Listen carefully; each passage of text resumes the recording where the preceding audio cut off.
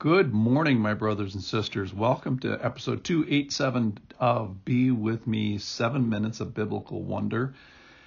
And today's title is going to be Swallowed by Sexual Stupidity or Devoured by Sexual Stupidity, maybe moving towards sorry for being sexually stupid. And before we throw just this guy under the bus in our story today, I would ask the question, who of us has not been sexually stupid? Maybe we could ask the question, who's not been sexually stupid one time? Or who's not been sexually stupid for a season? Or I would even ask, who's not been sexually stupid today even?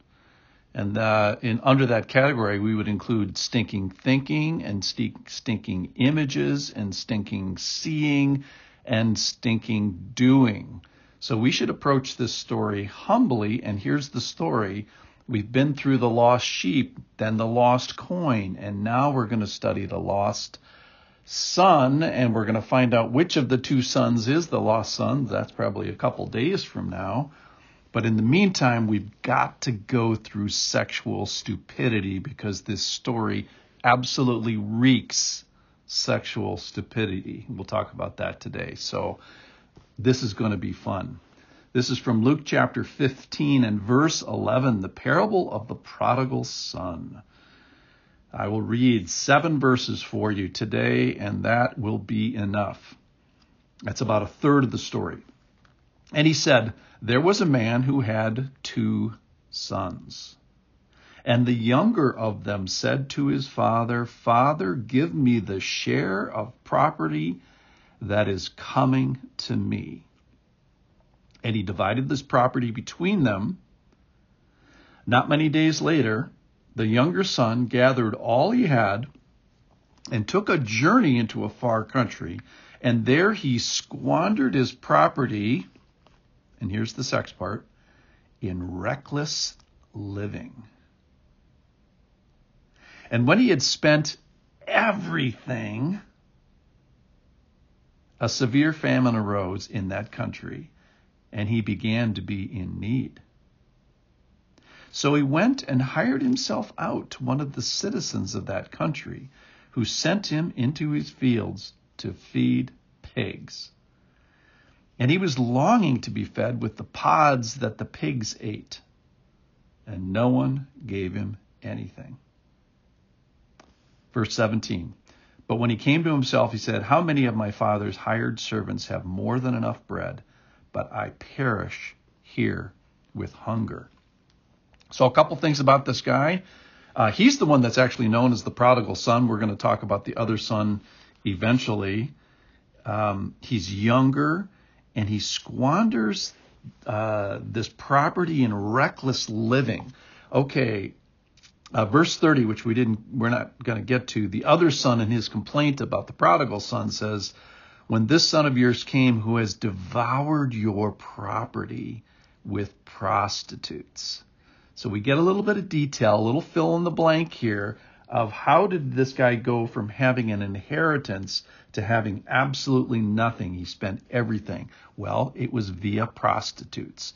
It devoured your prostitutes. So we find out what he did, and with whom, prostitutes, and what he did, he devoured your inheritance from the father, and to what extent, all the way. The Greek word is, he ate it up ravenously, it was consumed, it was swallowed completely. That's what happened to this inheritance. And again, sex.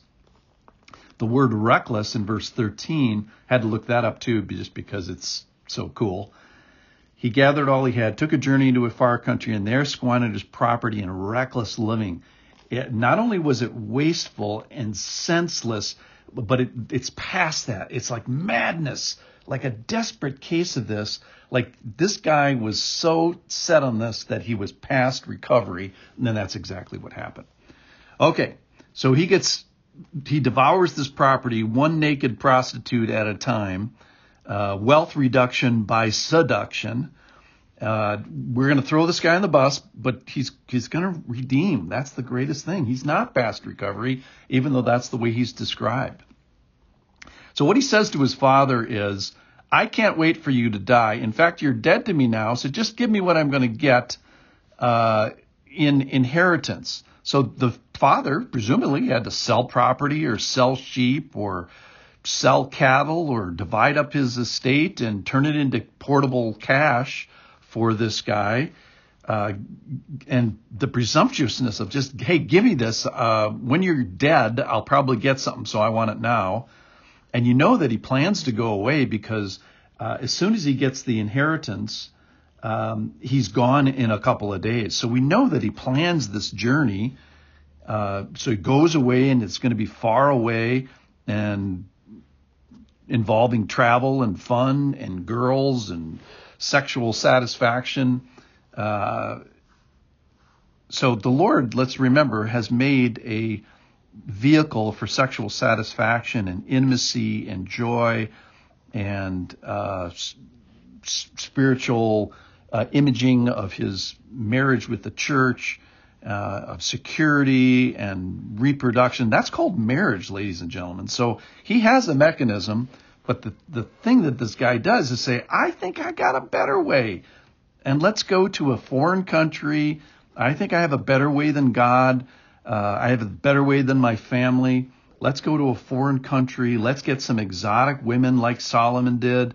Yeah, they might be involved in human trafficking. Who cares? Might be full of disease. Who cares? Might be ultimately dissatisfied. I might get deposits inside my memory that I'm going to regret for the rest of my life and serve to discourage me. I'll be able to deal with that. The point here is that everybody, including this guy, is in charge of their own zipper. And this guy gets devoured by sexual sin. He was ravenously consumed by it. His brother recognized it to the point that it destroyed his relationship with his brother. It destroyed the brother's relationship with the father. It almost destroys the relationship with his own father. So he has this zipper management problem or a sexual purity problem physically or mentally that goes all the way to the end where he spends everything. So the prodigal son, what's the problem? Sexual stupidity. And we'll absolutely throw him under the bus here today, but stay with me. Come back tomorrow because he does some amazing things in being restored, just like you can.